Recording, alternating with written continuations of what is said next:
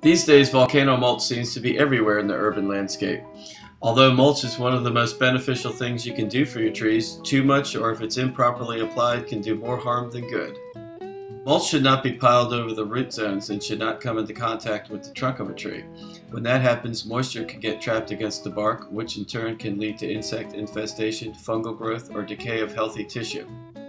This can cause health problems such as stunted growth and loss of structural integrity. As you can see, this tree has had the mulch piled too high around the trunk. The trunk appears to go directly into the ground, similar to that of a telephone pole. The normal root flare is not visible. When the mulch is pulled back, you can observe moisture on the trunk tissue, often along with insects and adventitious roots growing from the side of the trunk. This tree has had its root flare buried by more than 12 inches of mulch. Well, now that we know that volcano mulch is not a good thing, is there anything that can be done if your tree has been subjected to a series of yearly volcano mulch applications?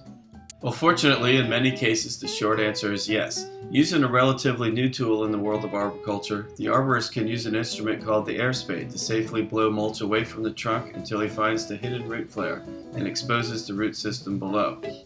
Originally developed to safely uncover landmines, many years of university research has proven that the air spade will also safely remove old mulch and soil from around the root system without damaging the roots.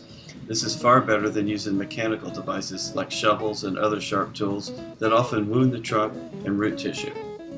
Once the old mulch is out of the way, the arborist can inspect the trunk and root flare. Adventitious, girdling roots and other problem roots are then selectively pruned as appropriate. If left unchecked, girdling roots will often choke the vascular system and lead to the decline of healthy tissue within the tree. Remember, when applying mulch over your root system, place it in a thin, wide layer rather than a thick, narrow application. In no circumstances should you allow the mulch to come into contact with the trunk.